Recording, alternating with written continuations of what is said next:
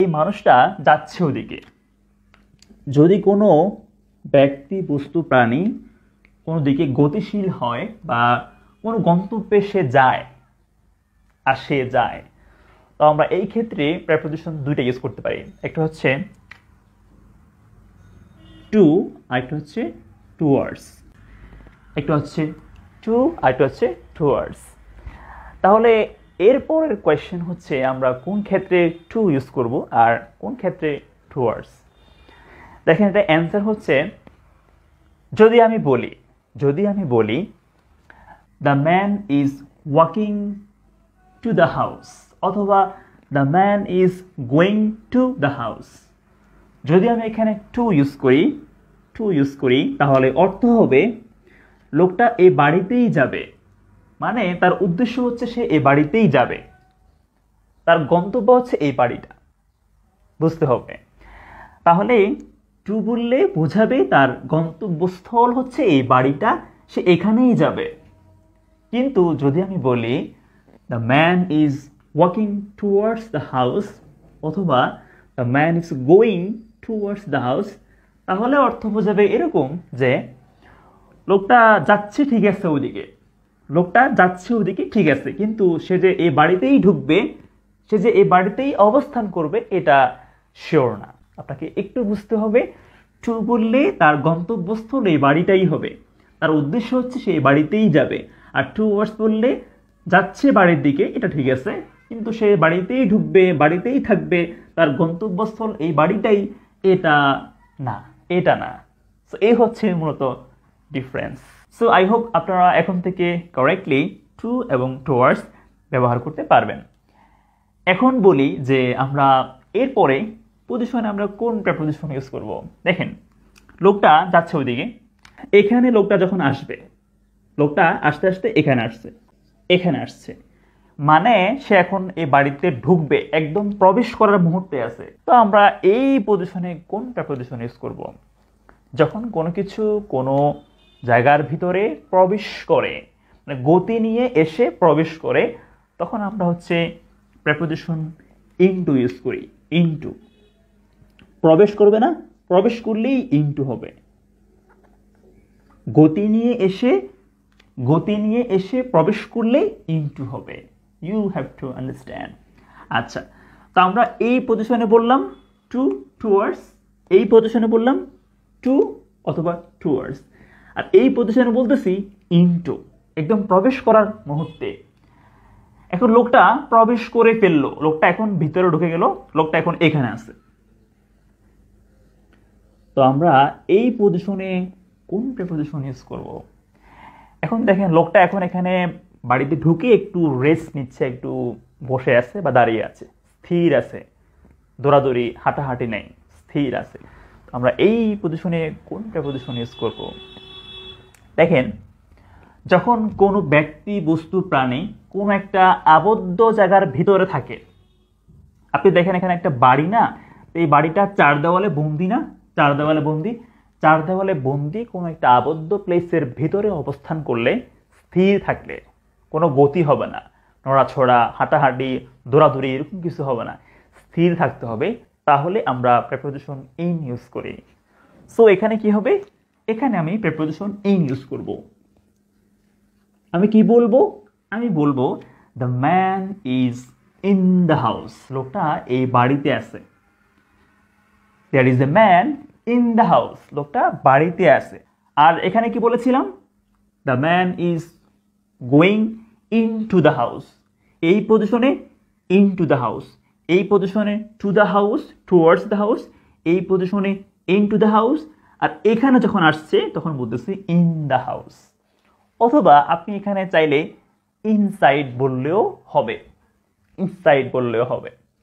বুঝতে পেরেছেন? আপনি এই পজিশনে ইনসাইডও বলতে পারেন। আচ্ছা, এখন আরেকটা প্রশ্ন আপনার মাথায় ঘুরঘুর করবে, তা হচ্ছে ইন এবং ইনসাইড এর মধ্যে কোনো পার্থক্য আদৌ কি আছে কিনা। দেখেন আমি বলছি আপনাকে, এই পজিশনে আপনি ইন বললেও কারেক্ট হবে, ইনসাইড বললেও কারেক্ট হবে। তবে যদি কোনো জায়গা একদম পুরোপুরি বন্দি হয়, সব দিক থেকে আবদ্ধ, সব দিক থেকে চার দেওয়ালে বন্দি এরকম হয়, তাহলে সেখানে ইন থেকে ইনসাইডটা বেশি পারফেক্ট হয়, বেশি গ্রহণযোগ্য হয়। তো আপনি এখানে the man is inside the house বললেই সবচেয়ে পারফেক্ট হয়, তবে আপনি ইন বললেও কারেক্ট হবে, কোনো ভুল হবে না। হোপলি ইউ আন্ডারস্ট্যান্ড। আচ্ছা, এখন আপনি দেখেন, এখন আমি আপনাকে এখানে আরেকটা বিষয় বলি, তা হচ্ছে আউটসাইড। কোনো জায়গার ভেতরে হলে ইনসাইড আর বাহিরে হলে আউটসাইড। সিম্পল কথা না? The man is inside the house, the man is outside the house. লোকটা বাড়ির বাহিরে আছে, বাহিরে হলে আউটসাইড, ভেতরে হলে ইনসাইড। আপনি চাইলে এখানে ইন বললেও কারেক্ট হবে। এখন দেখেন, লোকটা এখন বের হবে, লোকটা এখন বের হবে। তো এই লোকটা এখন এখানে আছে, এখানে, মানে সে এখন বের হবে, সে এখন বের হবে। তো বের হওয়ার মুহূর্তে কি হবে? বের হওয়ার মুহূর্তে হবে আউট অফ, আউট অফ। তো কি বলতে হবে? The man is coming out of the house, the man is coming out of the house. লোকটা বাড়ি থেকে বের হচ্ছে, বাহিরে আসতেছে। সো আপনাকে মনে রাখতে হবে, প্রবেশ করার সময়, ঢোকার সময় ইনটু, বের হওয়ার সময় out of. This is the difference, you have to understand. আচ্ছা, এখন তাহলে আমরা এইখানে আসলাম, আমরা এখন বের হয়ে যাব। তো বের হয়ে গেলে কি হবে? মানে বের হয়ে চলে গেল, এখন কি হবে? Outside the house, outside the house, বাড়ির বাহিরে। আচ্ছা, এখন আরেকটা প্রেপোজিশন খুবই ইম্পর্টেন্ট, তা হচ্ছে থ্রু। দেখেন আমরা কোন সময় প্রেপোজিশন থ্রু ইউজ করতে পারি। আপনি এখানে দেখেন যে এখন এই যে লোকটা এদিক দিয়ে গেল, ঠিক আছে, আমরা এই পজিশনে ইনটু বললাম, আমরা ভেতরে আমরা ইনসাইড বললাম, আমরা এই পজিশনে আউট অফ বললাম। কিন্তু যদি আমি আপনাকে এটা বলি যে এই লোকটা বাড়ির এ পাশ দিয়ে ঢুকে এ পাশ দিয়ে বের হয়ে গেল, এ পাশ দিয়ে ঢুকে এ পাশ দিয়ে বের হয়ে গেল, এই ক্ষেত্রে আমরা কোন প্রেপোজিশন ইউজ করব? অবশ্যই থ্রু ইউজ করব। কেন? যদি কোনো ব্যক্তি, বস্তু, প্রাণী কোনো একটা জিনিস ভেদ করে বের হয়ে যায়, বুঝতে হবে এক পাশ দিয়ে ঢুকে আরেক পাশ দিয়ে বের হয়ে যাবে, এরকম করে দেখেন, এক পাশ দিয়ে ঢুকে আরেক পাশ দিয়ে বের হয়ে গেলে আমরা প্রেপোজিশন থ্রু ইউজ করি। তাহলে এই লোকটা এই বাড়ির এ পাশ দিয়ে ঢুকে এ পাশ দিয়ে বের হয়ে গেল, আমরা এই পজিশনে প্রেপোজিশন থ্রু বলতে পারি। তো কি হবে? The man went through the house, the man went, লোকটা চলে গেল, গেল, থ্রু দ্য হাউস, বাড়ির ভেতর দিয়ে, বাড়ির মধ্য দিয়ে, থ্রু দ্য হাউস।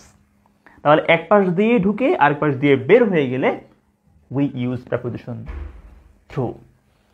এখন আরেকটা দেখেন, এখানে দেখেন, এই লোকটা, একটা লোক একটা পাখিকে তীর মারবে, তীর নিক্ষেপ করবে। সো আমরা এখানে কোনটা ইউজ করতে পারি? কি মনে করেন আপনি?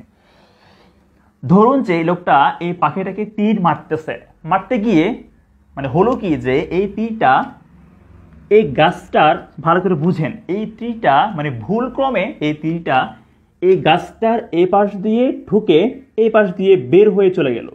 তীরটা এতই ধারালো, গাছটাকে ভেদ করে বের হয়ে গেল। তো এখানে কি হবে? এখানে প্রেপোজিশন থ্রু হবে। ওই যে বললাম না, এক পাশ দিয়ে ঢুকি আর পাশ দিয়ে বের হয়ে গেলে প্রেপোজিশন থ্রু হবে। যদি তীরটা পাখিটার এক পাশ দিয়ে ঢুকে আর পাশ দিয়ে বের হয়ে যায়, তাহলেও প্রেপোজিশন থ্রুই হবে। সো আমরা কি বলতে পারি? যদি কোনো ব্যক্তি কোনো কিছুকে গুলি করে, তাহলে বুলেটটা অবশ্যই ভেদ করবে না। তো কি বলতে পারি? The bullet went through the bird, মানে বুলেটটা পাখিটাকে ভেদ করে চলে গেল। The bullet went through the tree, এই বুলেটটা গাছটাকে ভেদ করে চলে গেল। তাহলে মনে রাখতে হবে, কোনো কিছুর এক পাশ দিয়ে ঢুকে আরেক পাশ দিয়ে বের হয়ে গেলে প্রেপোজিশন থ্রু ইউজ করতে হবে। আচ্ছা, এখন একটা প্রশ্ন আমি করছি, আমি এরপর আরেকটা প্রশ্ন করব। প্রশ্ন হচ্ছে এরকম যে দেয়ার ইজ এ ম্যান, লোকটা জানালা দিয়ে বাহিরে তাকিয়ে আছে। এই লোকটা জানালা দিয়ে বাইরে তাকিয়ে আছে একটা পাখির দিকে। আমি ধরলাম এই লোকটা জানালা দিয়ে একটা পাখির দিকে তাকিয়ে আছে। সো আমি এখানে কি বলতে পারি? The man is looking dash the bird dash the window. So এখানে প্রথম ড্যাশ এবং পরের ড্যাশে কি হতে পারে, আপনি কি মনে করেন? আচ্ছা, আমি এখানে অ্যান্সারটা বলে দিই, কেমন? আমি এখানে অ্যান্সারটা বলে দেই, কিন্তু এর পরের প্রশ্নটার অ্যান্সারটা আপনাকেই বলতে হবে। আচ্ছা, যদি কোনো ব্যক্তি কোনো দিকে তাকিয়ে থাকে এক দৃষ্টিতে, সেখানে আমরা প্রেপোজিশন অ্যাট ইউজ করি। লুক অ্যাট মানে তাকানো, লুক অ্যাট মানে তাকানো। The man is looking at the bird, looking at the bird, লোকটা পাখির দিকে তাকিয়ে আছে। তো এরপরে এখানে প্রেপোজিশন কি হবে? এখানে আপনাকে ট্রু বলতে হবে। বাট ওয়াই, কেন? দেখেন, যখন লোকটা জানালা দিয়ে তাকাবে, বাহিরে তাকাবে, তখন কি হবে? এই লোকটার দৃষ্টি অবশ্যই জানালা ভেদ করবে না? মানে লোকটা তাকাচ্ছে, যদি এই ব্যক্তির চোখের দৃষ্টি এই জানালা ভেদ না করে, তাহলে সে পাখিটা কিভাবে দেখবে? How is it possible? লোকটা পাখিটা দেখতেছে, মানে হচ্ছে তার দৃষ্টি অবশ্যই এই জানালা ভেদ করে চলে গেছে। তার চোখের দৃষ্টি এই জানালার ভেতর দিয়ে, মানে এপাশ দিয়ে ঢুকে এপাশ দিয়ে বের হয়ে বাইরে চলে গেল, বিধায় সে পাখিটা দেখতেছে। তো এই যে জানালা তার, মানে তার দৃষ্টিশক্তি, তার চোখের দৃষ্টি জানালা ভেদ করলো, জানালার এক পাশ দিয়ে ঢুকে আরেক পাশ দিয়ে বের হয়ে গেল, আমরা এই জন্যই এখানে প্রেপোজিশন থ্রু ইউজ করতেছি। এই হচ্ছে ইম্পর্টেন্ট কথা।